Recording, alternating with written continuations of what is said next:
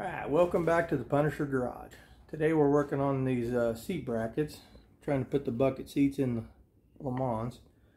It came out with a factory bench seat, and sure as you guys know, factory bucket seats are expensive. So I got these Toyota Celica GT seats. They're actually pretty nice. They're leather. The driver's side's got manual bolster and stuff like that, so we're gonna make them work. It's a lot of trouble, but I already have them, so we're going to use them.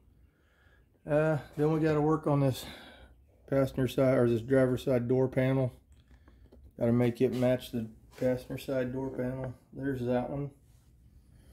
I still have to paint these armrest pieces to match. Those are out of one of my parts cars. And they're in pretty good shape, so I'm going to paint them up, put them in here. Then it's onto the dash. This dash, it has to get done.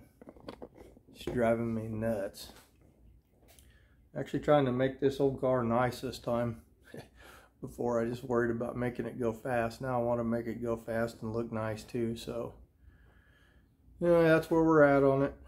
Still trying to work on the exhaust and stuff like that to get it running, but it's been too hot to deal with it.